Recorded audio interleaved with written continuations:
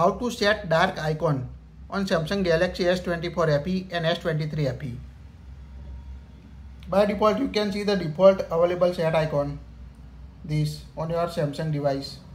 To set the dark app icon, tap and hold the blank space on home screen. Tap the wallpaper and style from the bottom left side.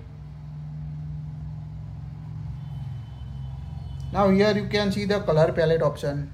Tap on a color palette. Now make sure toggle on color palette on your device to set a dark icon or black background.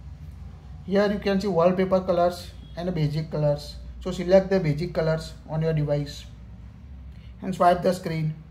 At the top you can find the black or grey icon. Tap on it. Now tap on apply. Before apply, make sure toggle on apply palette to app icon. So it will apply all black background or dark icon to your application. Now tap on apply.